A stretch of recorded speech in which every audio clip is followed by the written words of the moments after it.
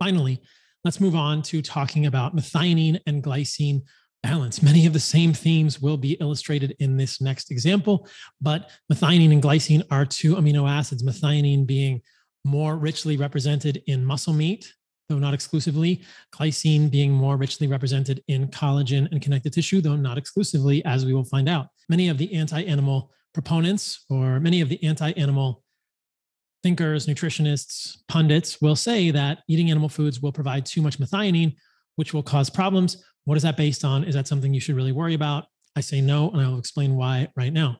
Within these plant-based circles, some will advance the notion that methionine restriction will extend life or mitigate oxidative damage. And not surprisingly, that is based on animal studies, something that some pundits may be willing to point out, but often is not at the forefront of the conversation. Studies like this, titled Methionine Restriction Decreases Mitochondrial Oxygen Methionine Restriction Decreases Mitochondrial Oxygen Radical Generation and Leak, as well as oxidative damage to mitochondrial DNA and proteins. Previous studies have consistently shown that caloric restriction decreases mitochondrial reactive oxygen species generation and oxidative damage to mitochondrial DNA and mitochondrial proteins, and increases maximum longevity.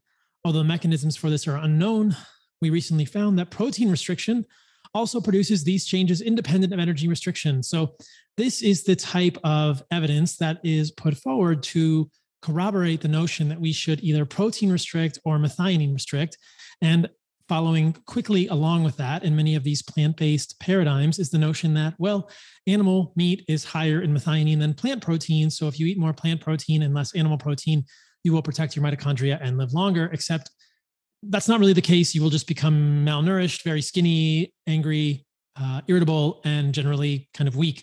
But they say here, we have found for the first time that methionine restriction profoundly decreases mitochondrial reactive oxygen species production, decreases oxidative damage to mitochondrial DNA, lowers membrane unsaturation, and decreases all 5 markers of protein oxidation measured in rat, heart, and liver mitochondria. Okay, that sounds convincing until you hear the next part of the story, which is that when you add glycine to these rats, you can rescue much of this and you can extend the life of these rats. So this is quite interesting. And there are studies in rats and mice that show exactly this notion. This is a study from 1987. Many of these are old studies.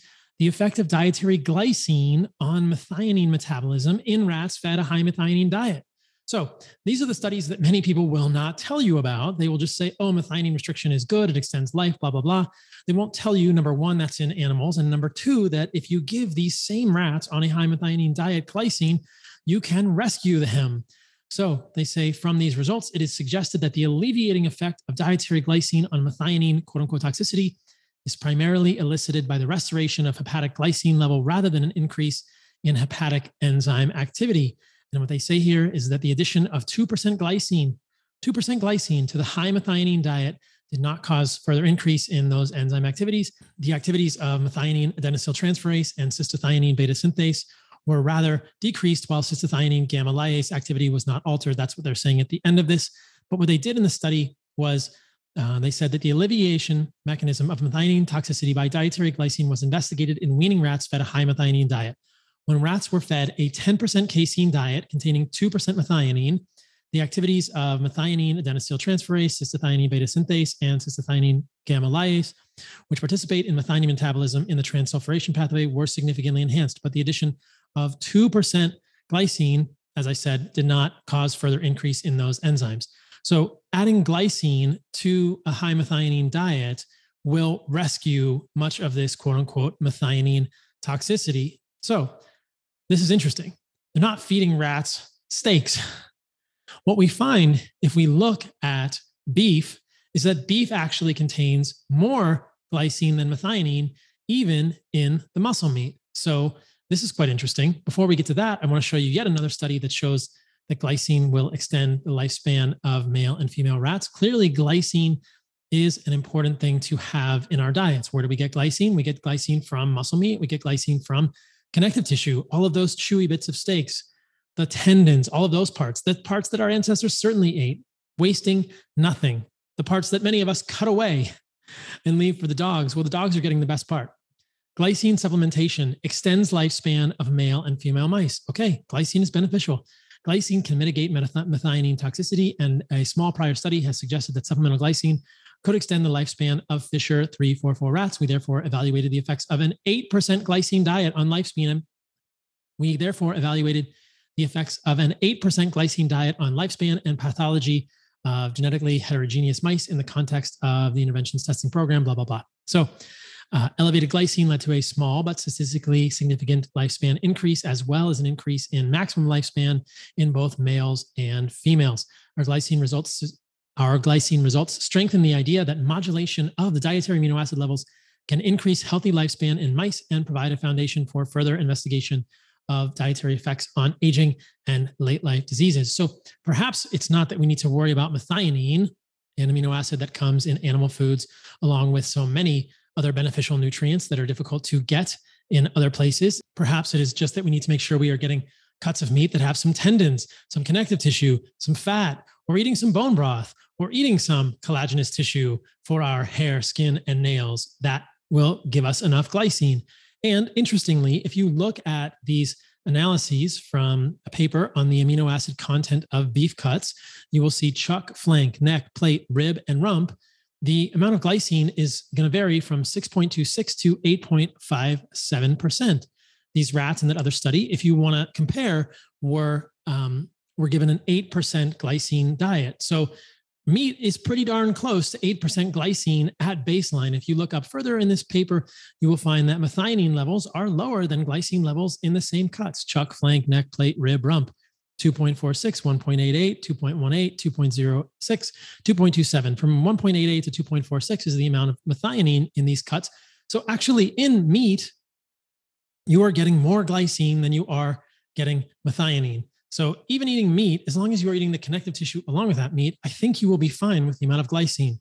Some who have followed me for a very long time may remember that when I first started doing a carnivore diet, before I evolved into an animal-based proponent, that is the addition of things like fruit and honey, I found those valuable for me from an electrolyte maintenance, from a heart palpitations, from a sleep, and from a hormonal perspective. Long-term ketosis, I think, is damaging for humans. I've talked about on the previous podcast, and talked about why I added fruit and honey back and why I select those plant foods, those being the least toxic plant foods. But in my history, before I was doing that, when I was on a strict carnivore diet, I added collagen to my steaks. I was pouring collagen onto my steaks because I thought that I needed extra glycine. I'm not convinced you have to do that anymore, because I think we know that there's plenty of glycine actually in the connective tissue of steaks. Now, if you are just eating muscle meat with no connective tissue, something that our ancestors would never have done, if you're not eating chewy bits, maybe you do need to supplement collagen in that case. But like me, I have two thick tomahawk ribeyes thawing downstairs. And if you know tomahawk ribeyes, they have all sorts of connective tissue and fat and membranes. And you better believe I'm going to eat all of that. And if I give these things to my dogs, he will pick all of that connective tissue off. He knows the value. Ribeye knows the value of those things. Bones actually have collagen as well, which is higher in glycine. So you need a good source of glycine. If you're not going to eat membranous, tendinous tissues, then you do need to supplement with glycine in some way, shape, or form. I say get it from your meat. Eat collagenous meat, eat chewy meat, eat chuck roast, eat things like stew meat is very chewy. It's also good to work out your jaw, or just eat the tendons that come with your steaks, or make a bone broth from tendons or knuckle bones, which you can get from a variety of places like White Oak Pastures, etc. Put it in the crock pot and get your bone broth. I have bone broth in the fridge, which I supplement with if I feel like I'm eating meat that's too lean or not getting enough tendon, but generally I don't even feel like I need it. And since stopping the collagen, I don't feel any difference or see any difference in my skin, etc. I think it's fine. There are some blood markers that I could check to make sure that my collagen is adequate or that my glycine levels are adequate. These are on the oat. You can do an organic acids test to look at those. That's a little beyond the scope of this podcast. It's something I've talked about in the past. I think for most people, just eat the chewy bits of steak. And if you can't eat the chewy bits of steak, then get some collagen in your diet. At Heart and Soil, we make a supplement called Hair, Skin, and Nails, which has trachea and scapula cartilage, which are my favorite sources of cartilage. These sources have been studied by John Pruden, a surgeon who found that there were unique growth factors and peptides in them that helped with wound healing and repair. So that's why we use trachea and scapula cartilage in Skin, Hair, and Nails from Heart and Soil. The reviews on that one are awesome. It's a great source of collagen. I'll reach for that one from time to time as well if I want more collagen in my diet. I'm not a huge fan of mainstream collagens because they're hoof and hide collagen. It's pretty low quality collagen, better than nothing.